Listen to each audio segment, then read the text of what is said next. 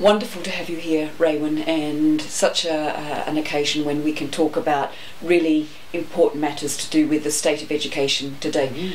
How do you see the challenges and the global conversations that we should be having about education? We really need to have. Well, first of all, I think we need to talk about teachers and talk much more intelligently about teachers than a lot of the current media discussion.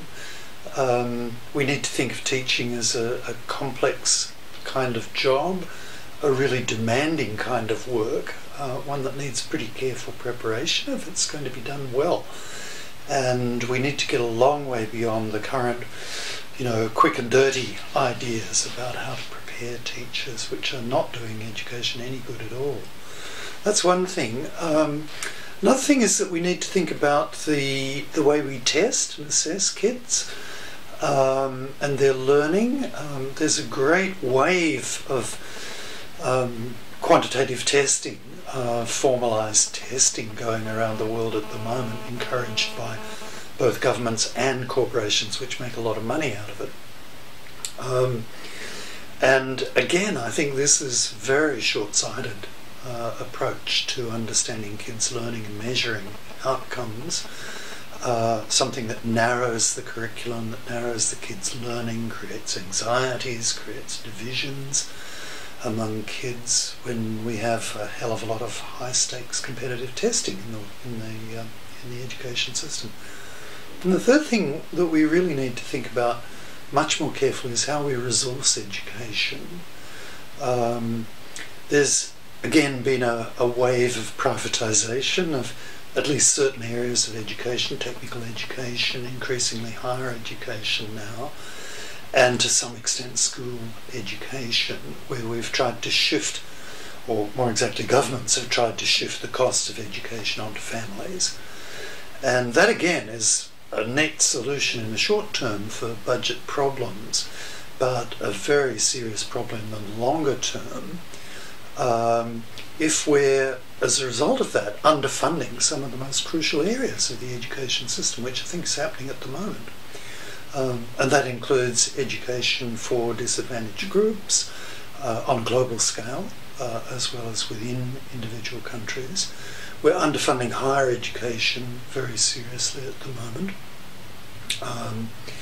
And basically we've produced, or we're on the way to producing, an education system which is essentially dependent on market fashions and the search for profit, rather than the purposes of education itself and the social goods that might come from education.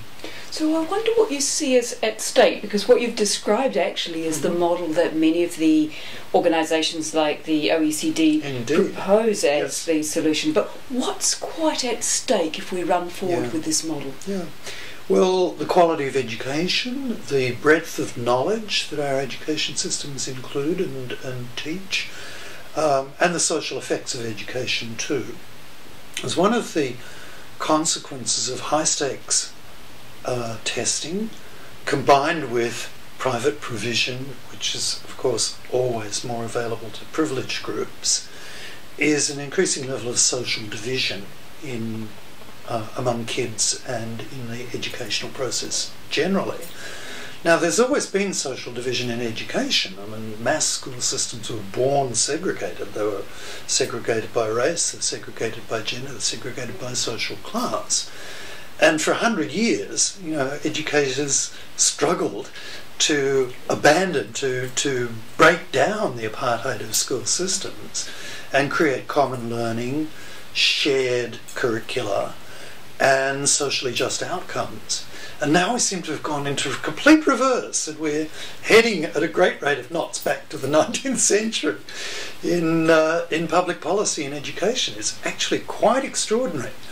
The effects of the dominant policy model that's being, as you say, promoted, not just within local school systems, but on a global scale by institutions like the OECD. I find it quite remarkable that senior policymakers would be so irresponsible. and yet so committed to this model. And I'm wondering if you, as you go around the world and look at, are there alternatives? What other conversations about what alternate ways of thinking do you see that we could think about?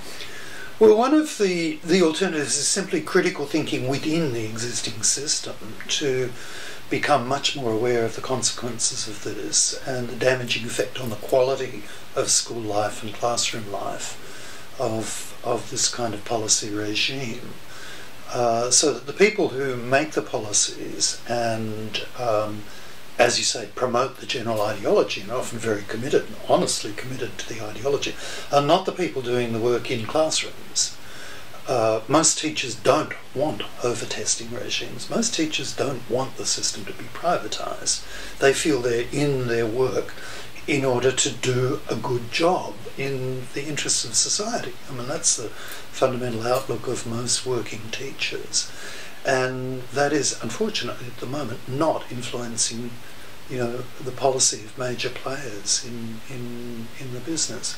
But there are different ways of setting up the institutional pattern of education. We don't have to have an education system where universities are forced to compete with each other, where schools are scratching at each other's faces in order to get privileged and affluent families to buy their services. We don't have to do this. We actually know how to make good schools and make them run well. We know how to get community involvement. We know what motivates teachers by and large. Broadly speaking, we know how to get kids learning. But we don't resource that knowledge. We don't build that into dominant policy models, and therefore it doesn't happen a lot of the time. And we also know, I think increasingly, though this is more novel, this is newer on the education scene, how to broaden the kind of knowledge that gets into school systems. Because the competitive model of education is built actually on a fairly narrow curriculum framework, on a fairly narrow idea of what constitutes real knowledge and how we educate around knowledge. As a matter of fact, there are a wide range of forms of knowledge in the world. There are alternative forms of knowledge. Some of them, socially very important. And I'm not now, when I talk about alternative forms of knowledge, I'm not thinking of New Age stuff where we make up our own religion, but the kind of knowledge, for instance, that's embedded in communities who work in the informal economy, around the edges of the mainstream economic system.